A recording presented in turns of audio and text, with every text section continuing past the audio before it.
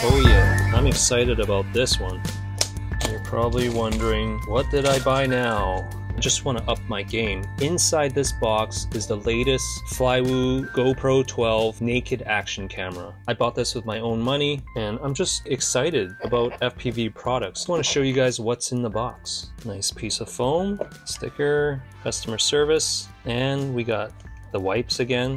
Clean your hands before you touch the GoPro. Whoa, what's this? A GoPro mount. Well, I did not expect this. And we have a balanced power plug. And looks like we have like a few types of adapters and screws. We have a bunch of plugs. And you got a little tiny screwdriver. And what is this thing? Oh, okay. This is the firmware update thingy-majigger. Yeah, how do you use this thing? Oh, we'll take a look at that later. And let's take a look at this. Wow. Okay, well, it's definitely heavier than the old one. You could already feel it. So I have the previous model and that one's made of plastic. So this new model is made of aluminum. And look, wow, this is beautiful. I think I'm just gonna keep these plastics on there. I'm not even gonna take it off. All right, I'll take it off.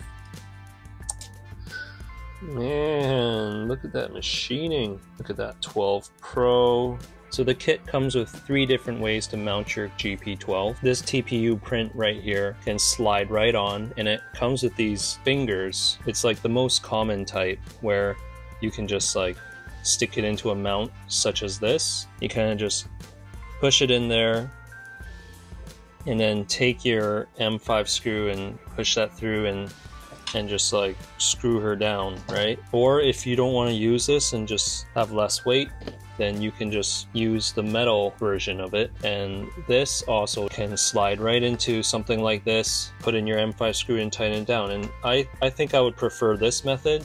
This is like maybe you just wanted to have a little bit more protection, but for me this is probably the way to go because I'm looking for the least weight possible. And there's a third mount here. You see this smaller one does not work for a mount like this. This is usually used on our sub 250G drones. So you can see my Cinerace, sorry it's busted. Had an accident the other day. But anyway, it would work for something like this. This one's a little too tight. I'm sure maybe they revised it, but it would basically slam into there and you would put an M2 screw with an M2 nut instead. I'm not going to use this. I'm more interested in this kind of adapter. The kit comes with a bunch of these power cables. 2 of them are open-ended. So these ones are perfect for just soldering directly to the positive and negative pad of your flight controller. It comes with these plugs and it has a little tab on it and it makes it harder to fly out in an accident. But once you plug it in and then you plug in your LiPo, then you'll notice there'll be power to this directly from the flight controller. So that's the way I would do it. And if you want to, this came with the kit as well. This allows you to power your naked GoPro with the balance plug from your LiPo. So the kit comes with 2 of these as well. It has 2 ports on each side. The one with the 2-pin will click into here, and then the other end goes into your GoPro. So like the lines face up,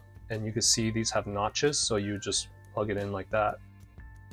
Plug it in there, and then I'll plug it into the back here. Here you see the light turn on.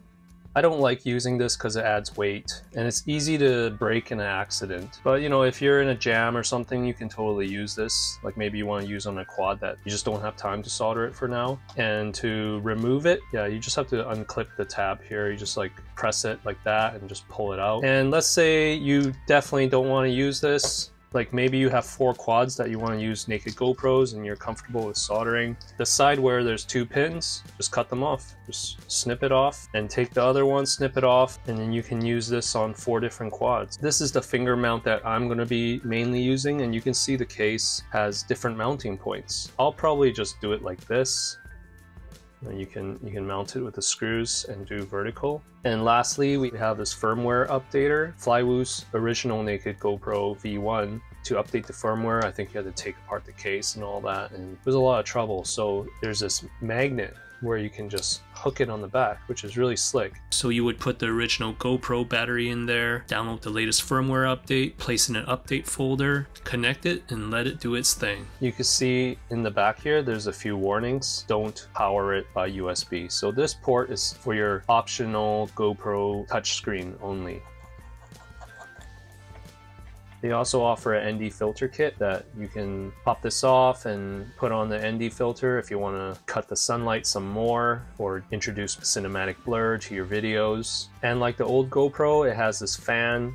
Before you take off, you'll hear it in the microphone, but as you fly, you won't hear the fan. And this helps just cool the GoPro so you could film at 5K at longer periods without overheating. Here's my trusty old GP10 that I've been using for more than a year now. You can see right away the dimensions of the new one are like, it's so much smaller than before. The V2 is so much more finished than the old one. Like you see, like the old fan is just exposed and everything. Before, to put in the touchscreen, you had to push it into this hole, and now they replaced it with the USB. They made this 3D printed mount, and it was kind of like off-centered and like backwards, which is not ideal in my opinion.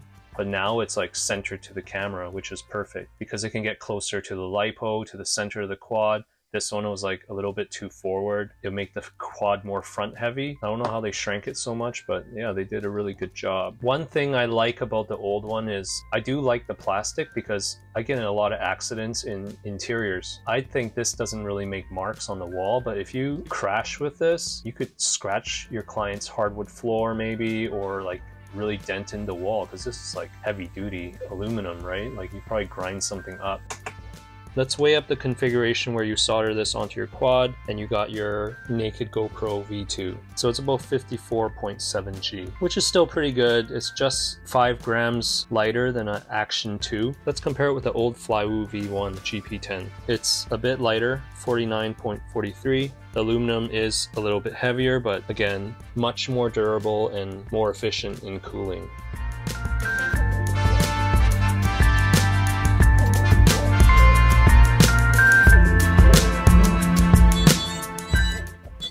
Didn't fry, that's good. The fan's a lot quieter than before.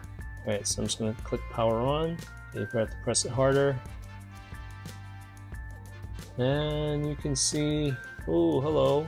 My friend Kibby designed this lens cap, so it fits right over. It also fits the other Flywoo GPs. So I'll add a link in the description where you can download the STL file, so it just protects the glass. So the micro SD card I had the most success with was the SanDisk Extreme brand, so I highly recommend this. I've used other brands and it has similar specs, but some of them just stop recording right as you arm the quad. So I don't know if it's the disk issue or a formatting issue, but I had the most success with this. And definitely format your disk using the GoPro if you want less problems. So go ahead and screenshot this now. These are my newest settings for one-take interior to exterior fly-throughs using my GoPro12. So this is the QR code for ISO 100 to 200, and I have another one for ISO 100 to 400, just in case you're working with a darker environment. Turn on your GP12 and put the code up to the lens to activate it. If successful, it will beep and show a check mark on the screen.